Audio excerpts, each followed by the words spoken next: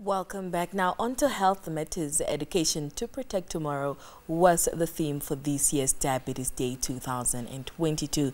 Now, every November 14, World Diabetes Day is commemorated, which is an opportunity to raise awareness about the impact of diabetes on health of people. Now, it also seeks to highlight the opportunities to strengthen the prevention, diagnosis and treatment of diabetes. And with more on this, I'm now joined by Dr. Matthew Mojekwu, the coordinator for Diabetic Association of Namibia in Oshakati. Good morning, doctor, and welcome to the show. Good morning, Dr. and to your listeners. All right. Now, doctor, diabetes mellitus affects many people in Namibia, and it's also known as one of the primary risk factors in developing heart diseases. Why is this the case? Yeah, the heart is considered as what we call the target organ that is affected by diabetes, because as you develop diabetes, after a time there are blood vessels that may be affected in the heart by either blocking them and then the heart going to failure. And as well that diabetes also causes what we call toxic effect on the cells of the heart. So that's how it damages the heart, either directly by the sugar acting as a toxin or as a result of the blood vessel to the heart being affected. All right. Now, what makes diabetes life-threatening? What makes diabetes life-threatening, you can consider it two ways, because it's called a silent killer. Many people are unaware that it is existing. And the person's symptom might just be that of tiredness, weakness, and then the person may just consider it on his being overworked or something like that, until suddenly the person can go into one of the comas. You can go into a coma due to your blood sugar being either too low or too high, and that may be your end. So, but eventually, many people don't take it seriously because they go along their normal duty with this type of work, and with the background knowledge that there's something lurking dangerously in them, which is not incapacitating them. They just keep on going. All right. Now, doctor, do you think enough is being done with raising awareness on diabetes?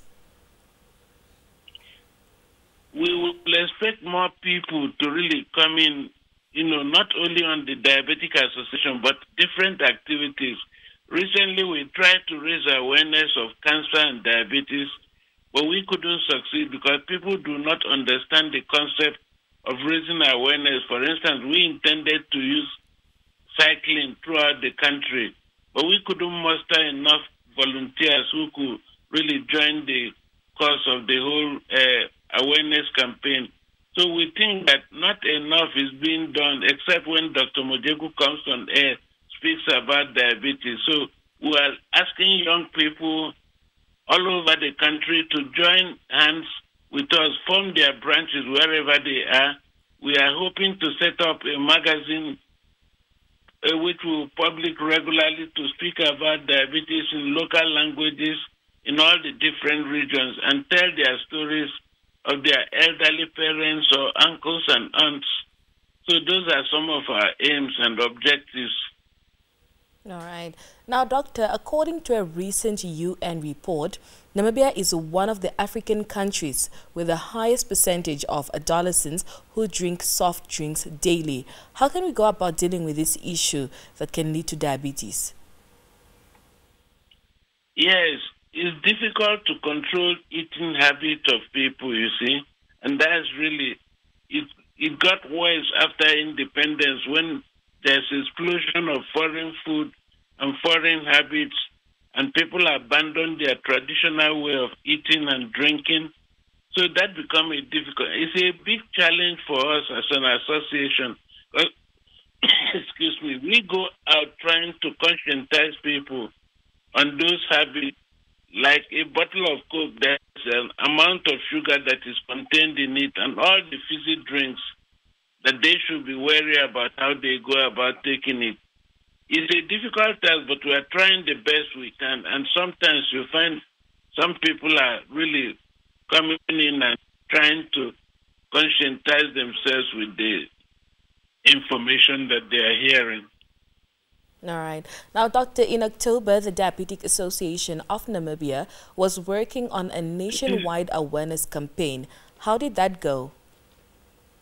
Yeah, that's what I was saying, that it didn't go well because we couldn't mobilize enough people to volunteer doing the cycling themselves, because we intended from every part of the country to use cycle, and then with our T-shirt and banners and all that to raise the awareness in the localities. So if we have like people coming from, let's say, Swakopmund, going through Walvis Bay and then through Arandis, heading towards Vintu, and then during those break time, we should have the awareness campaign about cancer and then about diabetes and do random blood sugar testings. Right. But we couldn't muster enough people that time to really kick off the campaign. So that's why we couldn't carry it out. All right. Doctor, we wish you all the best with your future projects, and we hope people actually do come out next time. And thank you so much for joining us on the show this morning. Thank you very much for the opportunity. All right. Yeah.